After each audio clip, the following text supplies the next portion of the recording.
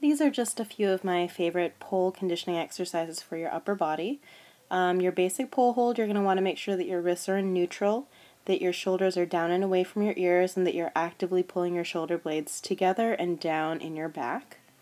You can also make it a little bit more difficult by working bent knee crunches while you're doing your pole hold.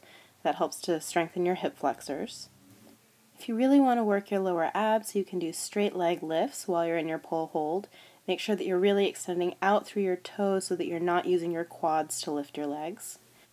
A great way to prep for a pull-up is by working the negative, which is what I call a pull down. You really want to focus on lowering yourself down with control, and the more that you let your arms extend to straight, the more that you're going to be working on strengthening through your biceps' entire range of motion.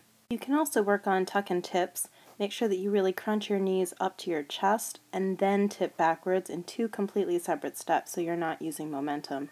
It's really important here to pull your shoulder blades together the whole time so that you don't risk pulling your rhomboids. The pull-up climb isn't quite as hard as it looks.